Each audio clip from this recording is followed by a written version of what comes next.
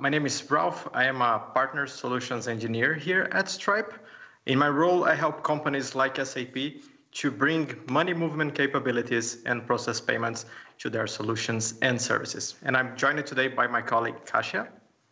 Hello, everyone. Super excited to be here. My name is Kasia, and I am an implementation consultant on the Stripe professional services team based out of Berlin in Germany. And I work with our users, help them adopt Stripe product and launch on Stripe.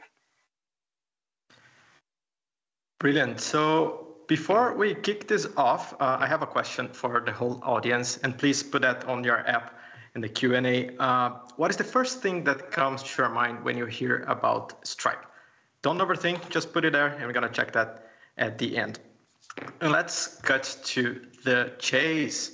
So with a small story, like a very short story about a business. So naturally, to run a business is a really complex task, right?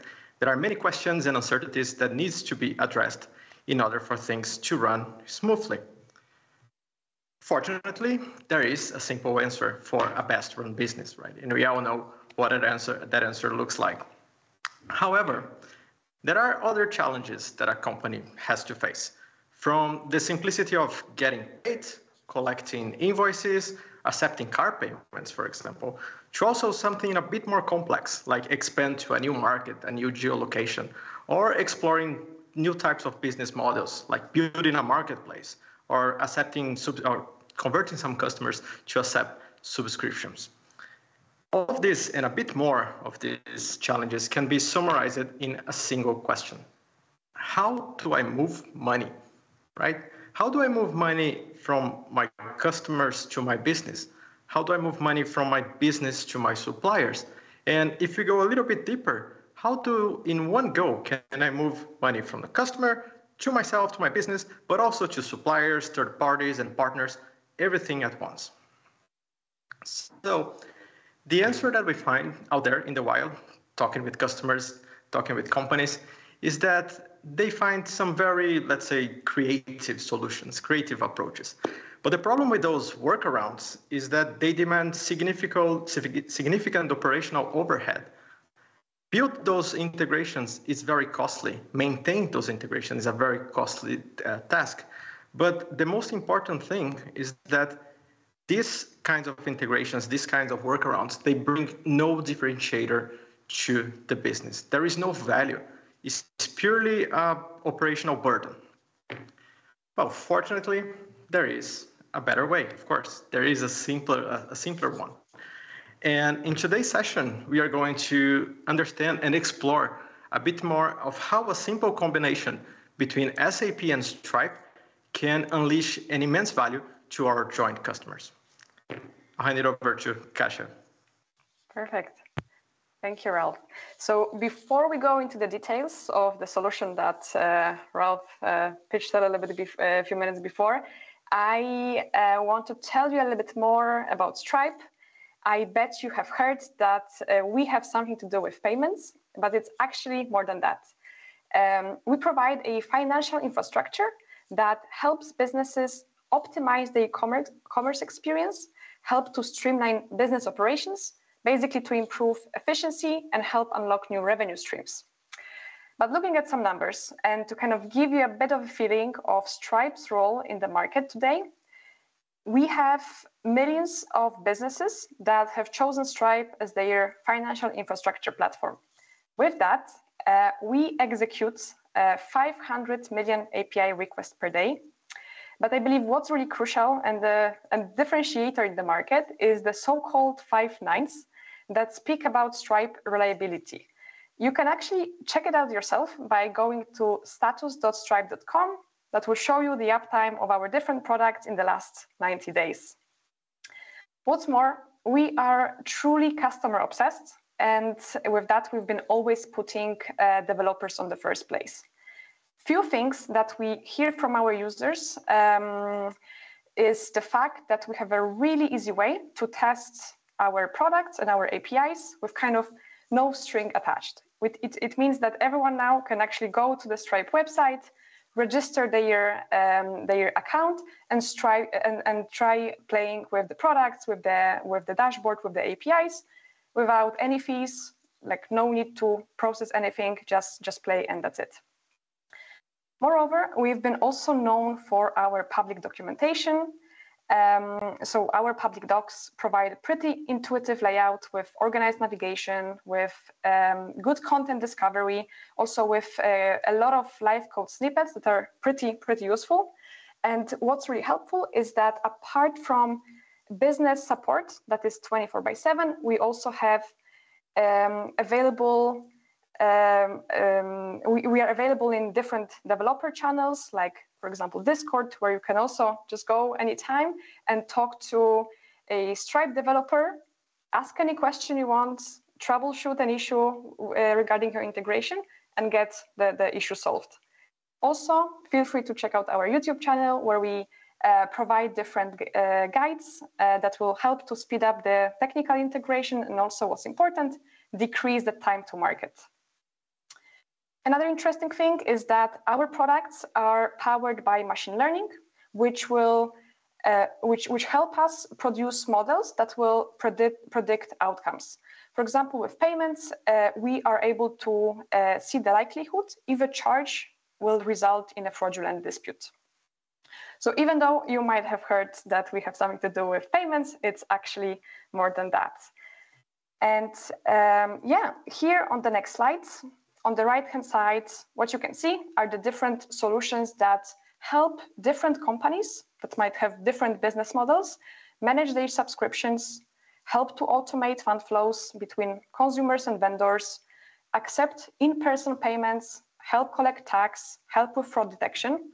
But I believe what's interesting is the left-hand side of the slide, where you can actually see a clear picture how Stripe fits in between the financial institutions like Visa, MasterCard, Barclays, Bitcoin, and more, and platforms like WordPress, Shopify, WooCommerce, Jobber, and see Stripe as this layer with services and support capabilities that power the financial infrastructure for those users that you can see on top, like Amazon, Zoom, Ford, H&M, and more.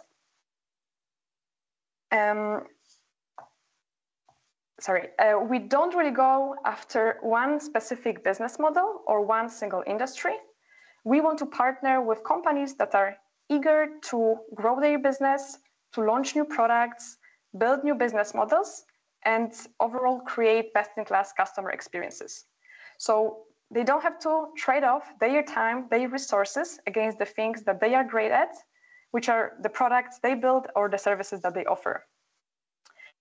Stripe's goal is to be as easy and as seamless as possible so that businesses can set up their payments in just a few minutes. And what you can see are the few lines of code, but the thing that behind those few lines of code, there is actually a lot going on. So in the background, we will handle money movement, communication with different financial institutions, all the legal and regulatory headaches, authentication, tokenization, card updates, transfers, payouts, and many, many more. So we want to solve for that complexity so that our users can focus on the core business they offer. And if you're planning to open a business, you can do it with Stripe, basically from 45 different locations, no matter if it's North America, South America, Europe, Asia, or Australia. You can do it, you can just create a Stripe account in any of those countries and start accepting payments, basically from customers anywhere in the world in 135 different currencies with one single integration. Lovely. So one Stripe product I would love to tell you more about is invoicing, which is our solution that allows businesses create an invoice and send it to their customers so that they can pay for the products or services with the most preferred payment method. And you can create it either programmatically using our API or also super easily within the Stripe dashboard, where you can also ensure look and feel customization. And kind of the main goal of this product is to help business collect the payment and also automate the reconciliation. And now I will hand over back to Ralph, who will tell you a bit more how our Stripe invoice works within SAP today. Brilliant. Thank you very much, Kasia. So yeah, here's where the magic happens, right? So Stripe invoicing is just one of the many building blocks that we can use. And this is the one that we picked in order to develop a very nice proof of concept together with the BTP platform adoptions team. We are enhancing here in this prototype the capabilities of the API management service to go beyond measuring and monitoring API consumption, but we are also collecting payments for their usage. The way that it works is quite straightforward, right? So the API consumer leverages the APIs as usual. At the end of a billing cycle, we created a CAP application that will retrieve the data from the API management, and with that data, the consumption data, creates an invoice within Stripe. Stripe then sends that invoice to the end customer, the API consumer, so it can pay using the best payment method for their cases. If it's bank transfer, card payments, or any other payment method available. Once that payment is confirmed, Stripe sends another event, this time to the CAP application, so it can flag inside the API management that that specific period was actually paid. And also, 1 day later, Stripe sends the actual money to the API owner directly to its bank account. But better than myself rambling around, showing diagrams and so on, let's take a look at a quick demo.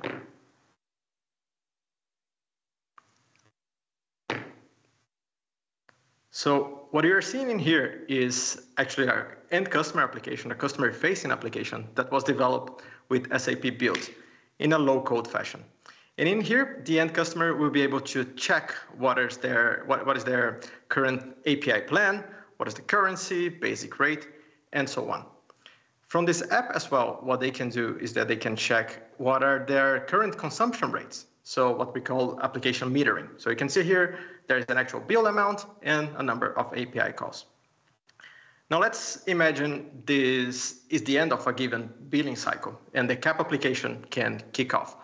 What it's going to happen in the end is that the CAP app will check it into the API management for the given consumption on a year and a given month. Call Stripe with those parameters. So what is the amount? What is the currency? What is the end customer?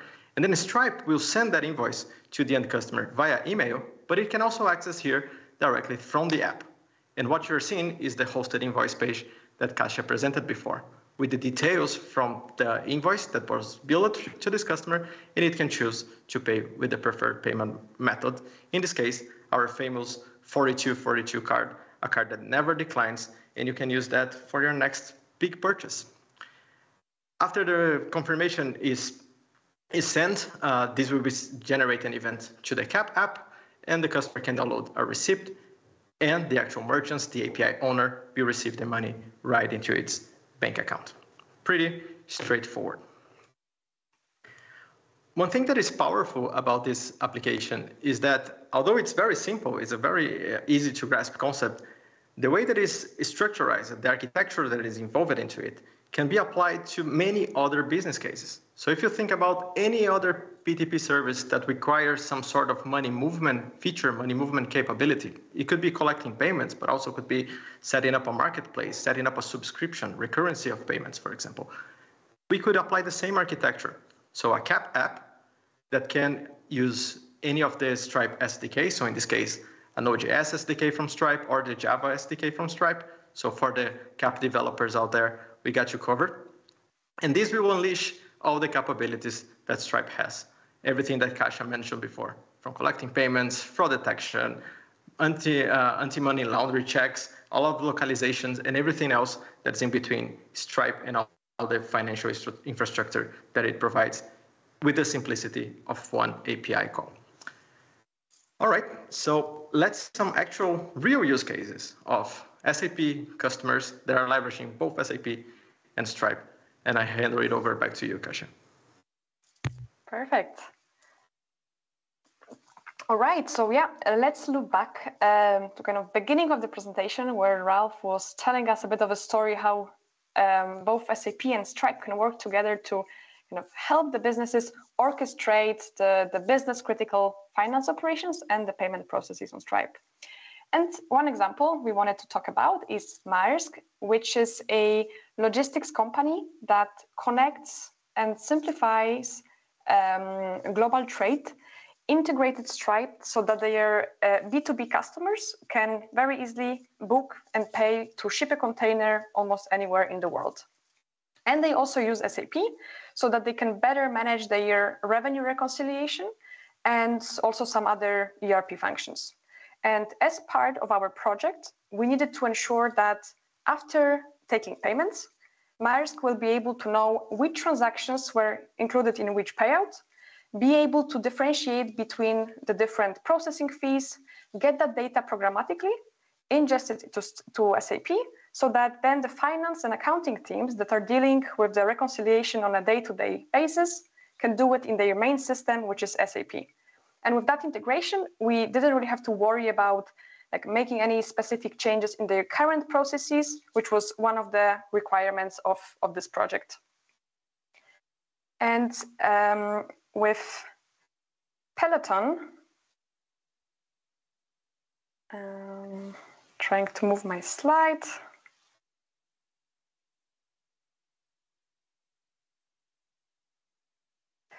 Cool.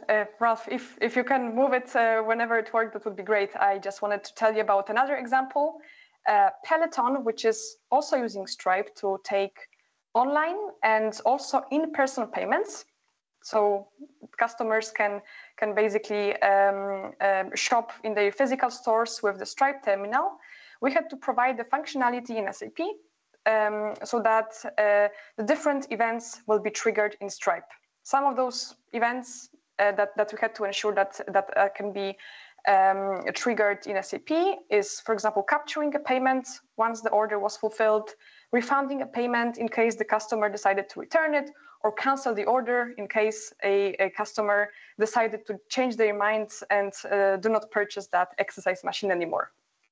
And with that experience, we were not only able to provide a great end customer experience, but also for internal users, which are basically Peloton employees that can then perform their duties in an efficient way. And yeah, with that, I'm going to hand over back to Ralph, who can tell you a little bit about the challenge that he prepared for you.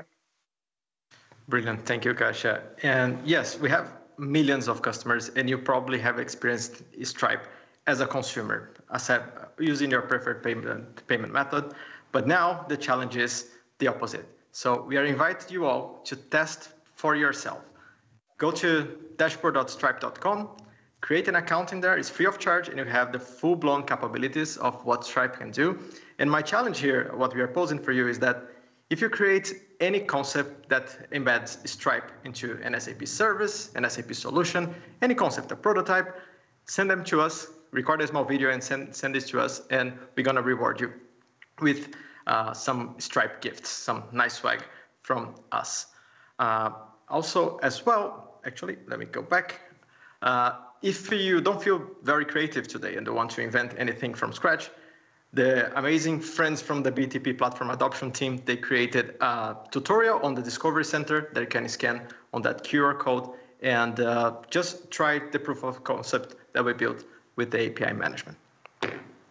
Last thing that I have to say is that you are definitely not alone in this journey. As Kasia mentioned in the beginning, we have a bunch of development resources. We are a developer-first company, first and foremost. So I will point again to the Discord channel. If you have any technical questions, reach out to the Discord channel. There are actual engineers there almost 24/7 to answer your technical questions. Just push in there and you have somebody to help you in a matter of minutes.